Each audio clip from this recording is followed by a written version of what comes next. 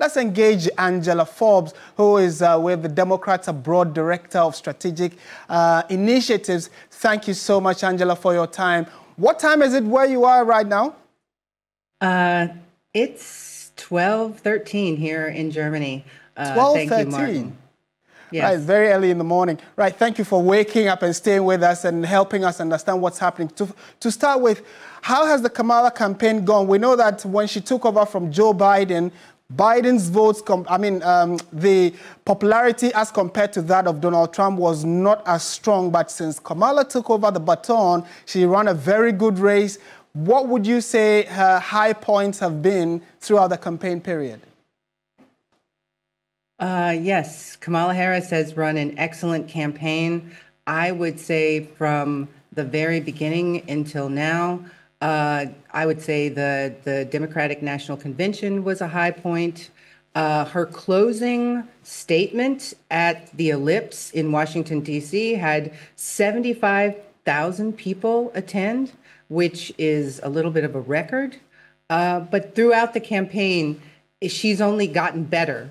She's only gotten more people excited about voting for her. And I'm definitely proud to have voted for her already.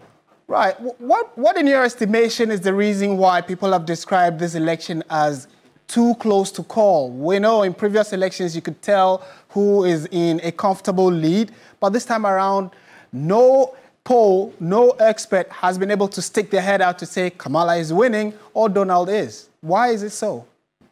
I would say because a lot of the polling is very inexact. You know, there's a lot of people that never get called for these polls. There are a lot of people like me who are, I've never been called for a poll, and I doubt it I ever will, that are voting. And they're not considering the fact that American women are incredibly angry about having their rights taken away.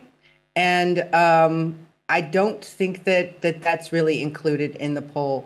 Although there was polling recently in Iowa that said that Kamala was going to win Iowa. So this could be the surprise election that nobody could really poll accurately.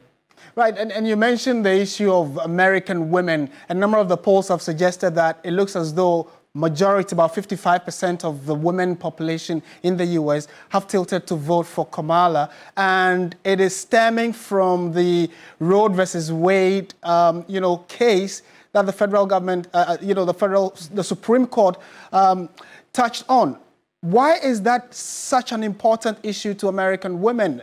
And Donald Trump has also shared a different perspective, but why is it such a topical subject and so important going into this election? It's an important issue because women thought that their rights for their own bodily autonomy was secure.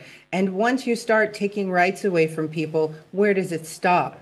Also, the maternal mortality rate has increased dramatically in the United States because people aren't able to access what should be routine health care if you have a miscarriage or some other kind of problem with your pregnancy.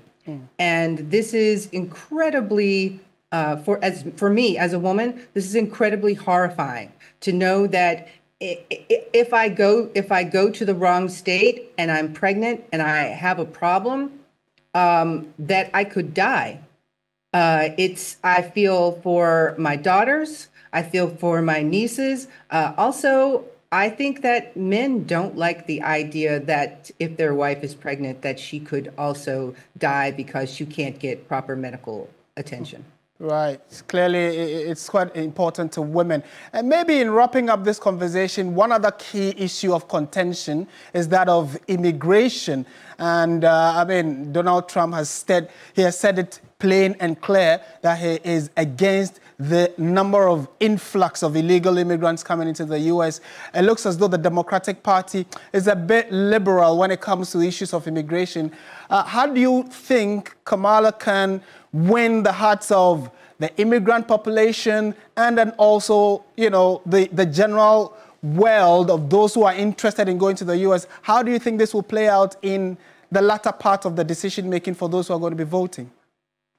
Well, I think people have to realize that during the Trump administration, he said he was going to build a wall and have Mexico pay for it. He did not really build a wall. He built some sections of a wall. And immigration, illegal immigration, was higher during the Trump administration. During the Biden-Harris administration, immigration has gone down. And yes, we do have immigrants. We have people that are seeking asylum. We have people that are coming here for jobs that are coming through the proper channels. But what really needs to be done is that we need an overhaul of our immigration system, which the Republicans and Donald Trump decided that after the plan was negotiated, that they didn't want to do it. And that would have solved a lot of problems. They didn't want to do it because Trump wouldn't have had something to run on. So the majority of these problems could be resolved if we would just actually take action